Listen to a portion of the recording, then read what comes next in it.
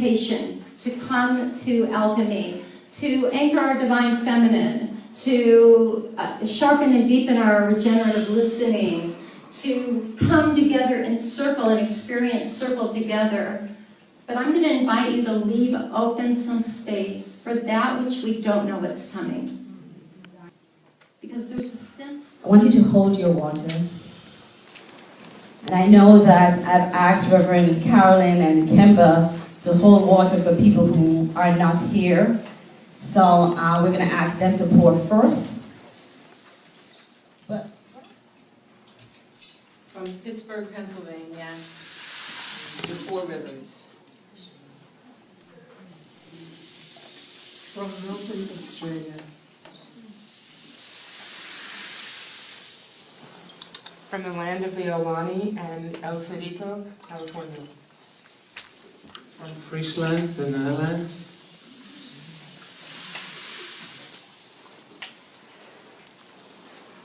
The first rain of my arrival. From Austria and from England. From over 200 locations around the world, and my 16-year-old sacred goldfish's tank that's been blessed by every tradition. Manitoulin Island.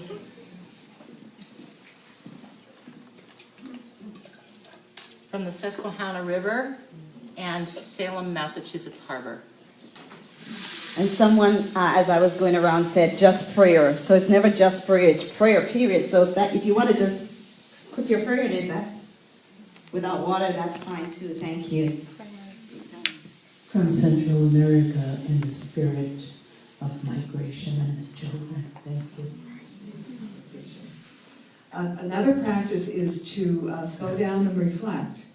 Get to know your own voice. Get to know your inner voice so that once you know your inner voice, then you can discern more easily when it's time to speak and when it's time to listen. So when you tap into what is your own spiritual, meaning divine nature, it is that place that needs to be coherent with what it is you are doing with your life.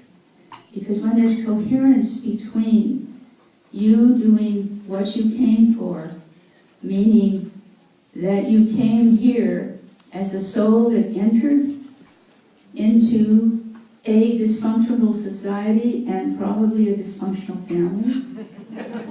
Walking the right path, she doesn't want to be seen. So I'm going to get you back to recruit for God's team. She starts to live clean. So put your hands up if you know you're a woman, feeding and rearing the children, coming with the unconditional loving. Oh, mama of the nations, you are so divine. That's the woman. Mama, sister, niece, and girlfriend, physical and spiritual nourishment.